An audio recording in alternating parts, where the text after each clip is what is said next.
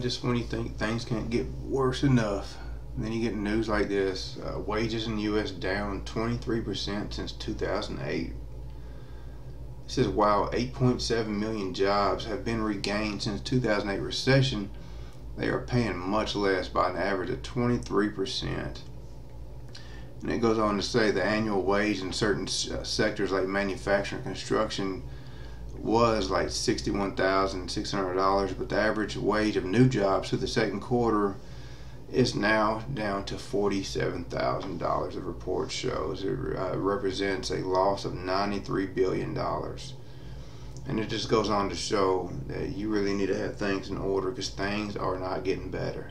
It's time to get out of debt as much as you can and get your stuff in order.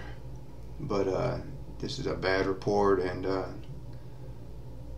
even the job market.